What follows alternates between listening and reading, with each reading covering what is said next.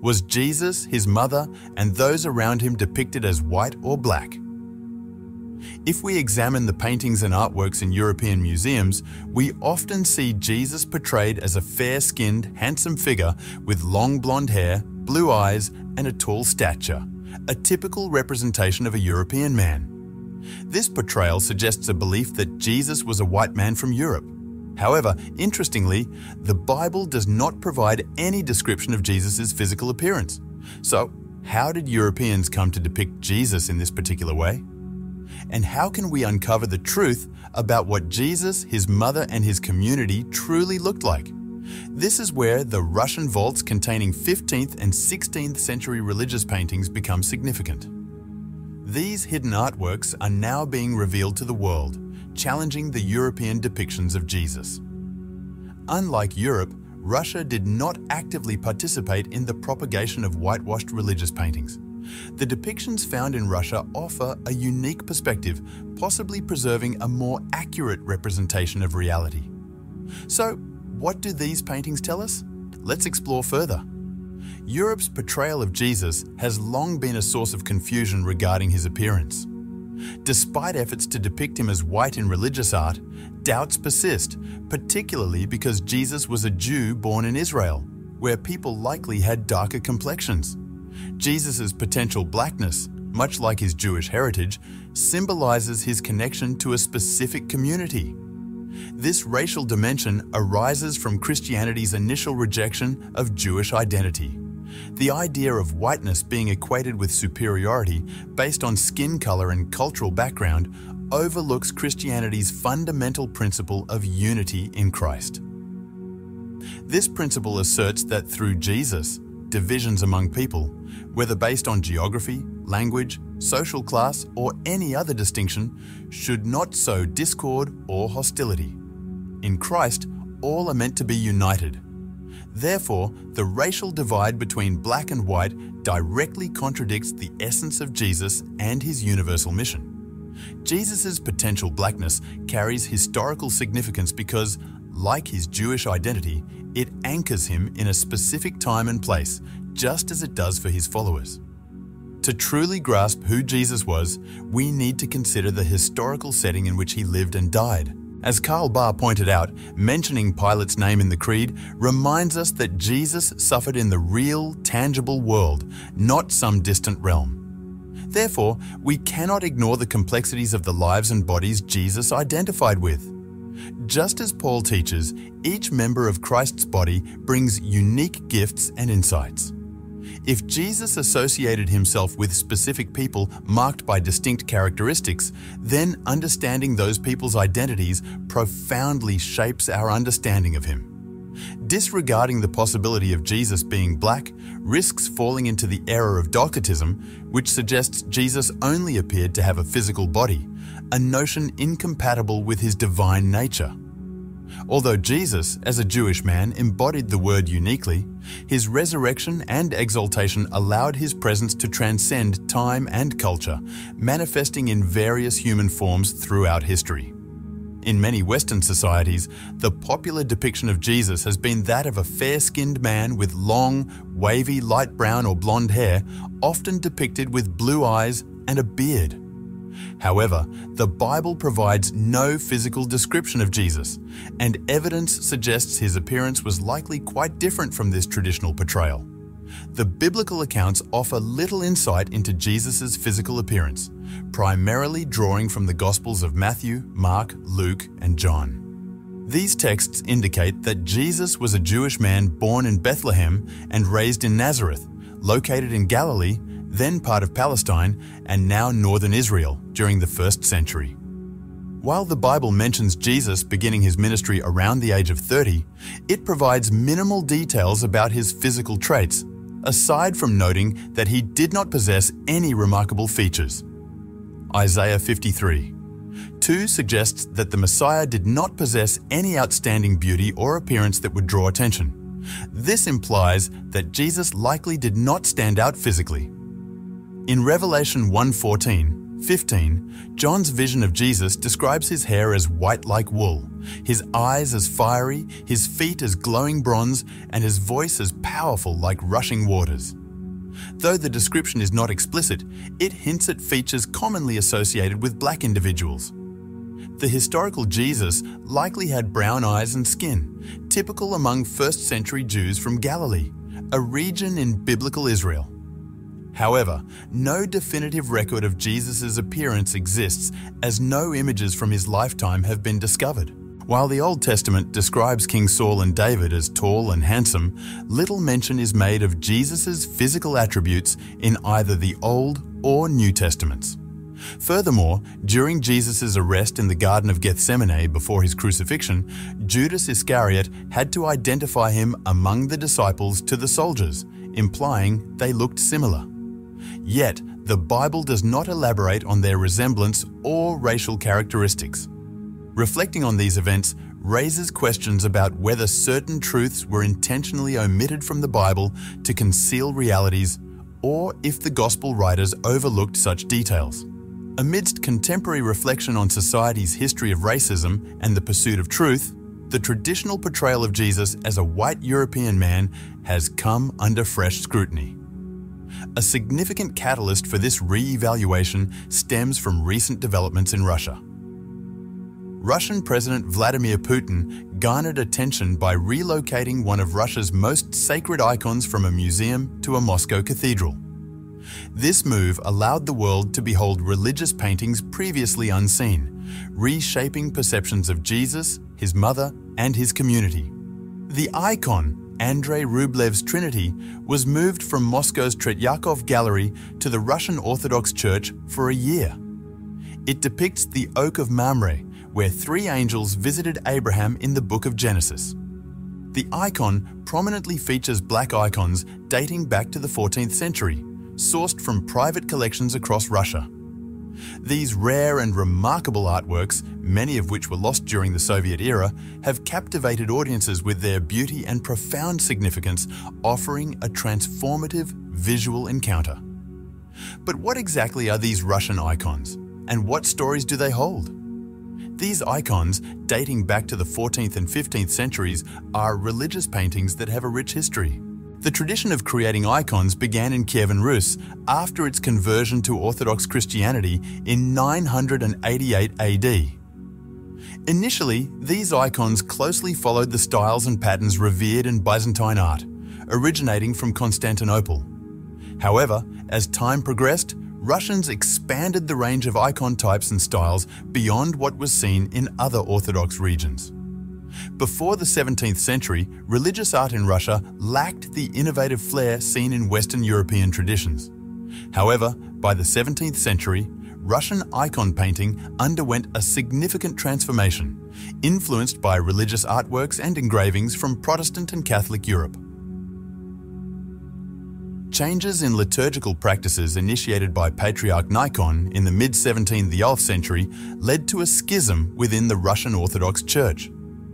Traditionalists, known as the Old Ritualists or Old Believers, adhered to the stylized depiction of icons, while the state church adapted its approach. Consequently, icons began to be painted in a traditional, stylized, and non-realistic manner, blending Russian stylization with Western European realism, often resembling Catholic religious art of the time. While these types of icons are commonly found in Russian Orthodox churches, they can also be seen in various rites of the Catholic Church. Typically crafted from wood, Russian icons come in various sizes, from small ones found in households to larger ones adorning churches and monasteries. Some icons were even made from copper. Many Russian homes proudly display icons on walls in a special corner known as the red or beautiful corner, symbolizing their religious devotion. In Russian culture, icons are often referred to as written, reflecting the dual meaning of the Russian word pisat, which signifies both painting and writing. Icons are seen as visual representations of the gospel, meticulously crafted to ensure faithful and accurate portrayal. Some of the most revered icons, believed to have miraculous powers, are associated with specific towns, such as the Vladimir, Smolensk, Kazan and Pochev images of the Virgin Mary, known as the Theotokos by Orthodox Christians. Andrei Rublev, a prominent Russian icon painter, was officially canonized and recognized as a saint by the Moscow Patriarchate in 1988. His most celebrated masterpiece is the Old Testament Trinity. In Russian culture, icons were frequently commissioned for personal use, often featuring saints associated with individuals or their families.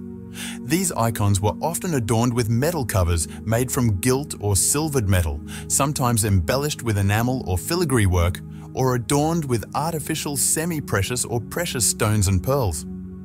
Pairs of icons featuring Jesus and Mary were popular wedding gifts for newly married couples. However, at the time of their creation, people didn't realize the historical significance of these icons.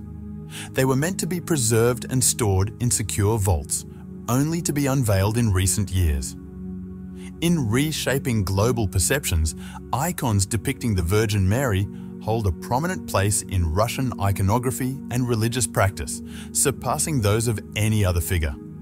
Marian icons often replicate images believed to be miraculous, of which there are numerous examples. While most Marian icons portray her with the infant Jesus, some exclude the child. However, they all share a common feature. They depict Jesus, his mother, and those around them as black. In later years, numerous Russian icons were either destroyed or sold abroad by agents of the Soviet government, although some were hidden to avoid destruction or smuggled out of the country. Since the collapse of communism, several icon painting studios have reopened, producing works in various styles for both domestic and international markets. Additionally, many older icons that were previously concealed have resurfaced or been returned from abroad. The survival of these Russian icons owes much to the preservation efforts of museums. Without them, these invaluable pieces of history would have been lost. Once plentiful, their numbers have dwindled to just 50,000. The unveiling of these icons stands as a powerful affirmation of the enduring strength of truth. Their genuine nature prompts us to reassess our historical perceptions, particularly regarding the representation of black figures.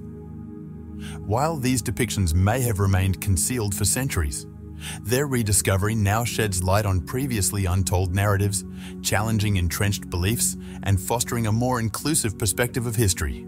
Presently, the Castel Sant'Angelo in Rome hosts an exhibition featuring 40 Russian icons, marking their inaugural display outside of Russia.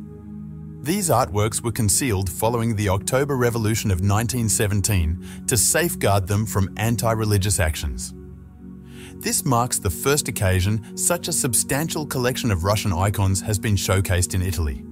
Moreover, a dozen previously unseen icons are now publicly exhibited for the first time. Typically crafted from wood, icons portray saints or sacred themes within the Orthodox tradition. They are revered as divine inspirations interpreted by artists guided by divine intervention. Their profound symbolism encapsulates the essence of an icon as a conduit to a spiritual realm.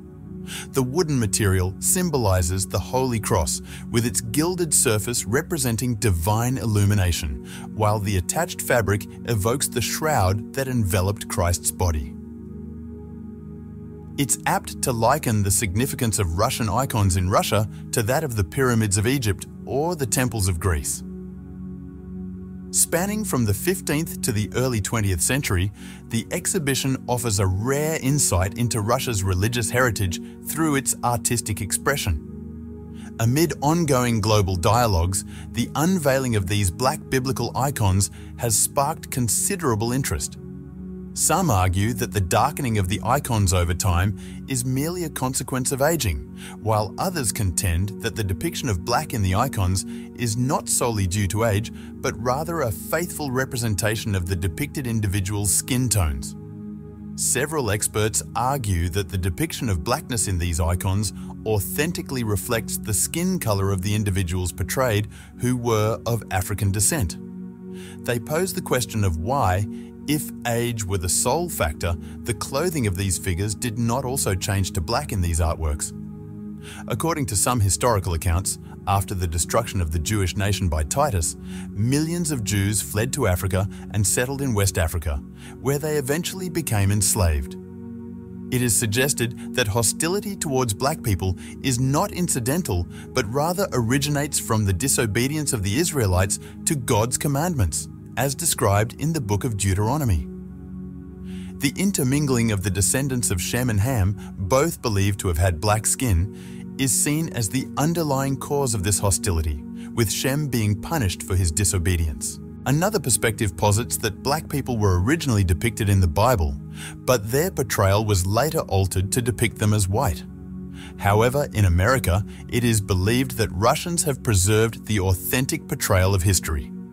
So why does Russia stand alone in having religious paintings where Jesus and his people are depicted as black? The answer lies in Russian history. The Mongol invasion and subsequent occupation of Russia, known as the Golden Horde, had profound effects on the region's connections with the Byzantine Empire and the wider Christian world. Beginning in the early 13th century, the Mongols, under the leadership of Genghis Khan and his successors, launched a series of military campaigns resulting in the establishment of the Mongol Empire, one of history's largest continuous land empires. This expansion brought the Mongols into contact with various civilizations, including Russia. In 1237, they initiated a devastating invasion of the Russian principalities, which were fragmented and unable to mount a unified defense. The invasion culminated in the Mongols prevailing at the Battle of the Sit River in 1238. Subsequently, they assumed control over the region, establishing the Golden Horde as a vassal state and imposing tribute on Russia. The Mongol occupation had profound implications for Russia's connections with the Byzantine Empire and the broader Christian world. Before the invasion, Russia enjoyed close ties with Byzantium, particularly in religious matters, as the Eastern Slavic peoples had embraced Byzantine Christianity. The Russian Orthodox Church considered Constantinople, the capital of the Byzantine Empire, as its spiritual center. However, the Mongol invasion disrupted these connections, with much of Russia falling under Mongol control, leading to disruptions in communication and trade routes that severed contact with Byzantium. Furthermore, the invasion strained the Russian Orthodox Church as the Mongols imposed their administrative structures, occasionally conflicting with the Church's authority. It is believed that before the invasion, both Russia and the Byzantine Empire had similar artistic representations. However, after the invasion, the trend of whitewashing religious paintings began in Europe, except for Russia, which remained under Mongol rule for another 250 years. This is why only Russia possesses religious paintings depicting Jesus and his people as black, while the rest of Europe whitewashes such depictions. So, was Jesus truly black? Undoubtedly. There is strong evidence to support the idea. The Bible describes him as having hair like wool and feet like bronze, suggesting black and brown skin tones. Raised by a non-biological father during his childhood, he sought refuge in Egypt and performed miracles such as turning water into wine. Unfortunately, he was betrayed by a friend, unjustly arrested, and ultimately executed by the government on false charges because his teachings challenged the state. But why does this prove his blackness? His experiences resonate deeply with the struggles faced by black people worldwide. Jesus undeniably stands among the most influential figures in history, and recognizing his black identity is crucial. The European Church's portrayal of Jesus as white constitutes a significant act of intellectual appropriation, perpetuating white supremacy. Embracing Afrocentrism and shifting away from a white-centric perspective is imperative. It entails actively challenging white-centric narratives and embracing a black-centric viewpoint that empowers individuals of African descent. The theological significance of portraying Jesus as black cannot be overstated. Firstly, it's crucial for white American Christians to confront and understand the profound implications of Christ's crucifixion within the context of the black experience in the United States. This experience encompasses not only specific atrocities like lynchings, slavery, Jim Crow laws, segregation, and mass incarceration, but also 4 centuries of enduring second-class treatment, inhumane conditions, constant suspicion, condescension, and humiliation. Recognizing this history is essential for fully grasping the message of the gospel, which revolves around the scandal of a crucified Messiah. Ignoring or glossing over this history hinders a genuine understanding of the core essence of the gospel. Secondly, the presence of the Black Christian community in America holds significant weight. Despite sharing the same faith as those who enslaved and oppressed them, Black Americans overwhelmingly identify as believers. The resilience, hope, and love demonstrated by the Black church embody the teachings of Jesus, forging bonds that transcend mere neighbors or fellow citizens, often making Black Americans our brothers and sisters in Christ. Even Jesus' own teachings provide a rationale for recognizing his Blackness. In the Gospel of Matthew, Jesus aligns himself with the marginalized and oppressed, affirming that whatever is done to them is done to him. This principle serves as the foundation of Christian teachings concerning Jesus and the marginalized, highlighting his solidarity with those who suffer. Moreover, this understanding enables the depiction of Jesus as Black in art. Such portrayals do not impose symbolism on Black individuals or relegate them to victimhood. Instead, they emerge organically from within the community as an expression of shared emotions, reflecting both communal sorrow and hope. Presenting Jesus as Black underscores the imperative of acknowledging the injustices inflicted upon Black individuals and rejects depictions that minimize or overlook this reality. Depicting Jesus, a Jew, as Black is a testament to recognizing his identity as inseparable from acknowledging and addressing the injustices faced by Black people today. Even though Europe may have collectively convinced itself that Jesus was white, the truth remains unaltered. The religious paintings found in Russia stand as compelling evidence that Jesus, his mother, and his people have been misrepresented for too long. Concealing Jesus' true complexion altered the perception, effectively making him appear as the savior solely for white people. This portrayal didn't quite align with the reality. However, accepting Jesus as Black brings clarity to the narrative. Understanding that the suffering endured by Black people resonates deeply with what Jesus himself experienced. Isn't it plausible that Jesus, his mother, and his people were all Black rather than white? What are your thoughts on why Europeans attempted to depict Jesus as a white man? Feel free to share your insights in the comments below, particularly regarding Jesus' appearance and the concept of Black Israelites. If you're interested in watching more thought-provoking videos like this one, consider subscribing to our channel and hitting the bell icon for notifications. We're dedicated to exploring topics that are often overlooked, shedding light on the richness of Black culture, civilization, and history, as well as presenting evidence of the remarkable achievements of Black individuals throughout history. Thank you for watching, and until our next video, take care.